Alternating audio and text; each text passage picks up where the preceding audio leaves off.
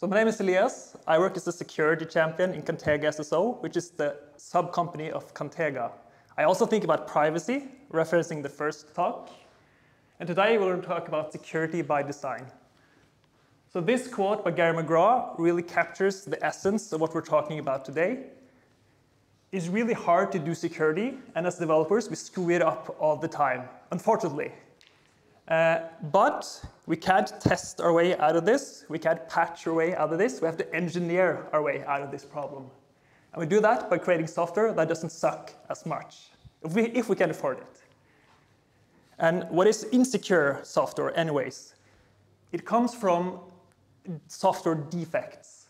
And we can say we have two kinds of defects. We have bugs, which can be cross-site scripting on line 100 in the code.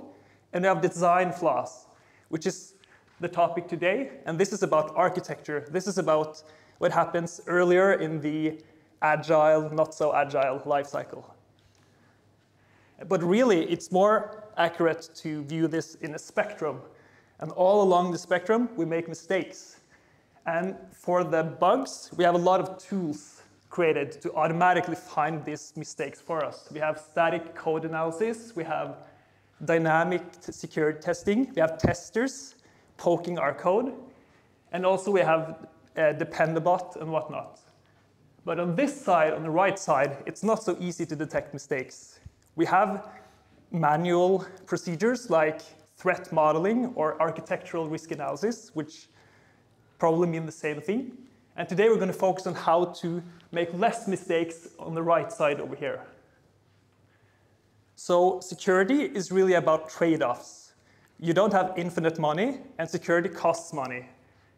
And any program has risks, and what's a good idea is to think about risks and be conscious of what could go wrong so you can make a decision instead of working blindly. And patching and whack-a-mole doesn't really work. That's reactive. And instead, we should be proactive and think about risks and make a decision. And remember, you don't necessarily need a threat agent, an advanced hacker to have a security issue. You can have risks anyways. Your system can bleed data. You can get a privacy fine. So today we're going to talk about some design patterns that can hopefully help us reduce the amount of mistakes we make over on the right side of the spectrum, which was flaws. Here's the definition. Security by design is to build security into the software while we're designing it, instead of putting a broken thing into a network. And we're going to run through these 10 principles or software patterns, which I learned from this book by Kohnfelder. But actually, they're not from 2021 when this book came. These are ancient. I think they're at least 50 years old. They were created by some really smart people in a paper in like 1975 who probably stole it from someone else. But they were still really smart people. And these are great principles to have in the back of our mind. Remember that these are context sensitive. So these are not laws in any way, but these are things you could be conscious about. The first one is reluctance to trust.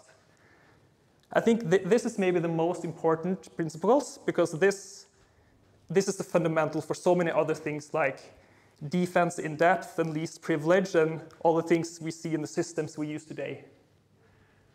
So when you get an input from a user or from another server, what do you do with the input? You just assume it's good?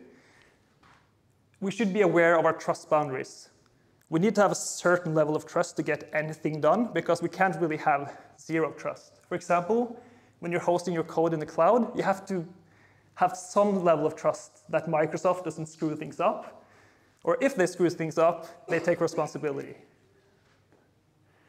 And responsibility is an important factor. We have responsibility as developers, and we should take responsibility. And this is about security culture. The "are you sure" dialogue is a really bad pattern. It's also bad from a UX perspective because then you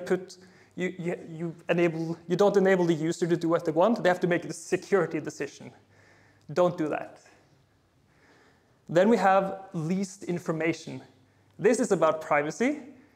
Don't use information you don't need. And we have some good examples from the industry. Everyone has OAuth 2.0 running on their phone, which has granular scopes. And the new European EID framework uses zero knowledge proof, which is about this principle. And let's be honest, not really if, but when your program fails, what happens then? How is your error handling? Make sure that when your system fails, it ends up in a secure state. We can learn from the real world. If you have a fuse box, we have physical properties to make sure that your house doesn't burn down. And when you're driving a boat, you should probably use the dead man's switch. So when you fall out, or if, it stops. Secure by default. So when we deploy our software, what's the initial state? And this should probably be secure. That's better. And if we don't, bad things can happen. A few years ago, Raspberry Pi had passwd as the default password. I remember a friend of mine, he was setting up his stereo and he wanted to have a Raspberry Pi to display the cover of the album from Spotify. And he just connected his Raspberry Pi to the internet, and within 2 minutes, it was part of a botnet. So we had to shut it down and start all over. So this is fixed now, by the way. Then there's complete mediation. This one is really easy to understand. It's about consistent checking. It's not really any use to have a secure front if you can just go in the back door, which is secured by Cheeto. And this is not really that easy to do in distributed systems or in systems.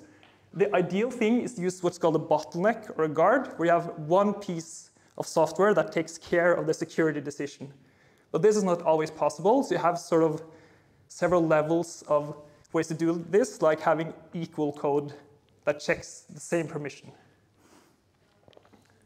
Then we have the least common mechanism. I spent some time trying to understand this while reading it from the book. But the idea here is that when you have several different entities, you want to isolate them from each other, ideally. And from our industry, we can look at virtual machines versus containers. So virtual machines are properly isolated from each other, and the containers, they share some of the same OS.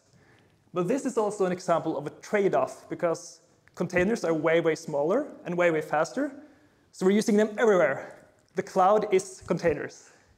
But they're not without issues. So this has been a trade-off that our industry has made to do awesome things. And then let's talk about AI. You can't have a talk today without AI.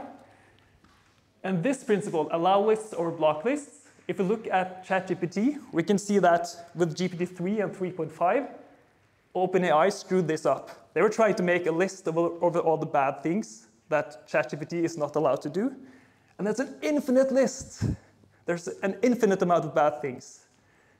And they have learned from this. So with GPT-4, now we have a list of things it's allowed to do instead. And that's a manageable size instead.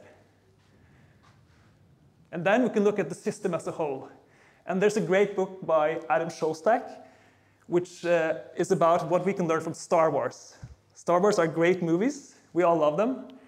But they have made some mistakes that we shouldn't make. We should learn from them. So the Death Star had now I don't remember the exact details, but the whole idea of the plot was the blueprint, which had the secret entrance to the heart of the Death Star. And we should make sure that that doesn't exist in our systems. So you shouldn't rely on your design being secret for it to be secure. That's really, really fragile, security by obscurity. That's not to say you can't have secrets. Then, this is also in general software engineering. Keep it simple. Just Italian pizzas, really simple, really excellent. So these are the takeaways I want you to take from this talk. Security is about risk management. These design principles are not complete, by the way. They are context sensitive, and they are about trade-offs, all of them. Be proactive and ask yourself what could go wrong before you do something, instead of sitting afterwards and oops. Thank you.